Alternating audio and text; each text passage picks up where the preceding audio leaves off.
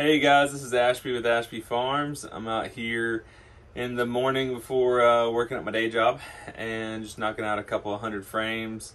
Normally 100 or 200 every morning for a couple months, and then we'll make all 5,000. So anyways, this is a video on how I make so many Bee Hive frames. I've got a jig here that I made. Give you an idea, we can make 21 frames at a time. The dimensions on this are 31 3/4 by 20 inches exactly, but really it's the inside diameter that matters. It depends on the thickness of your wood. So your inside diameter here is 17 7/8 by 29 3/4, and that will allow you to make 21 frames at once. So I've got some holes here, which I believe are 13/16, and this is just standard electrical conduit, 1/2 inch, schedule 40. So run that in there. On this here, I run 18 gauge staples. And you don't have to use the Metabo brand. I actually go with the knockoff brand from Harbor Freight normally. So it's a 1 1/4 inch 18 gauge staple, and staple gun here, easy to load. And you actually go through a bunch of staples doing this. Of course, there's 4 per frame. And I've got just a little air compressor here. Some people, I mean, use whatever size you got. But this is a nice little bench top one. I don't have to get the big one out, all that. So next step, I usually start with them upright, and there's a reason for that. It's when I go to flip this whole thing over that the top bar pieces will catch on this edge, and they all won't fall out whenever I go to flip it. You'll see in a little bit.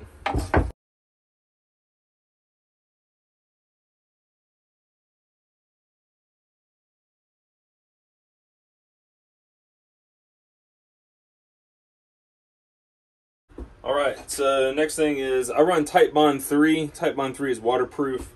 As far as putting together frames, your wood glue is the strength, not the 1/4 inch crown staple. That just kind of holds everything tight and together while the glue sets up. So come along here. I put a bead going one way, a bead going the other, and you'll see how that looks here in just a second.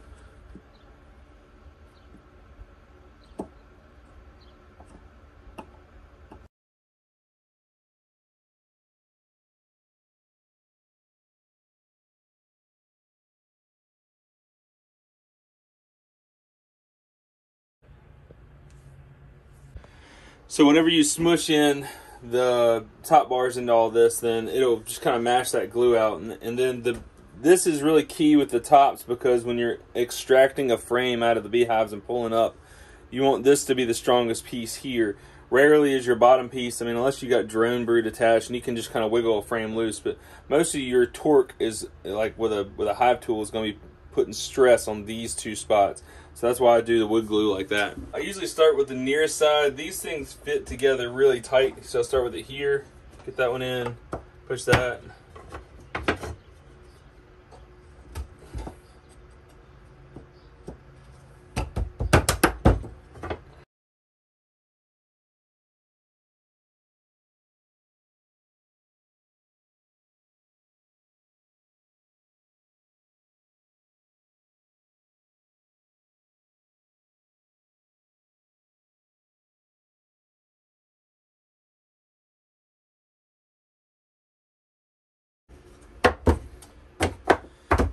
Alright, so everybody's kind of together. If you look here, this isn't really seated correctly. We want them really flush. So I take a dead blow hammer.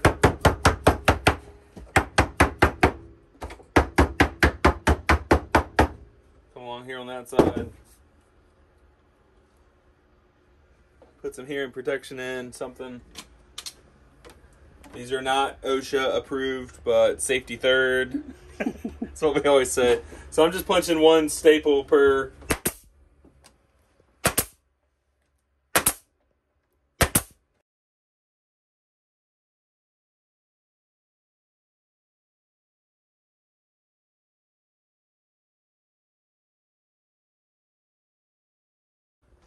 Okay, so I'll show you this here. See, I run a grooved top bar so that we can slide an insert into it. You can see how the wood glue is just squeezed out amongst all those.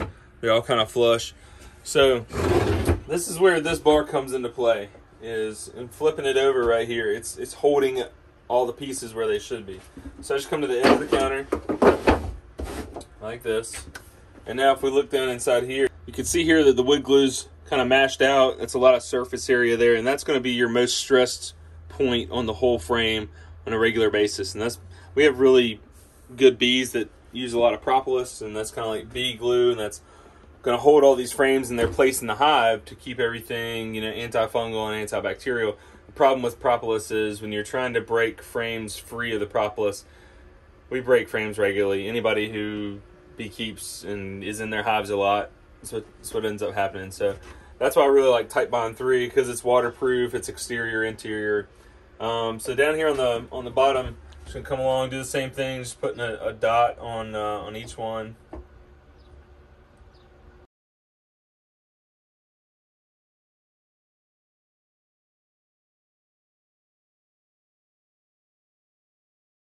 So I always start by making sure this side is flush right here, and I don't really worry about the other side. I'll show you why here in a couple minutes, but for being efficient, I'm gonna punch staples down this whole side right here. So from the word go, I want this side correct.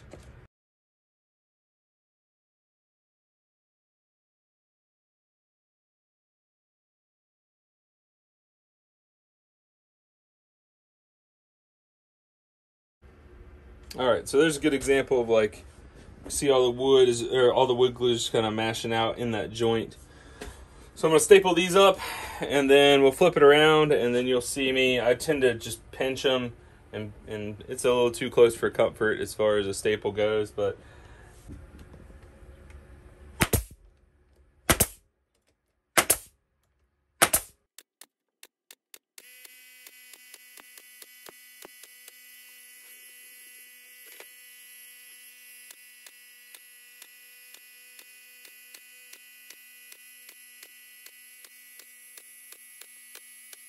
so this one right here, sometimes they crack on the bottom, and some people would worry about that. Actually, the bees will get in here and they'll propolis all this. Like, if you look into a frame that's at least a year old, I mean, any nook and cranny they can propolis, they will, and that glue will actually, that propolis will actually act like glue and will fix all these problems where they crack like there and there.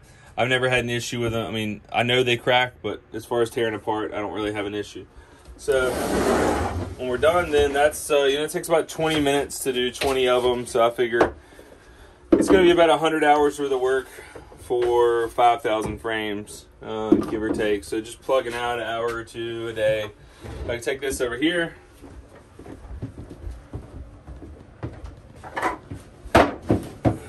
And if you look at the design of these, it's really hard to twist 1 and 1, but that stacks up perfectly even.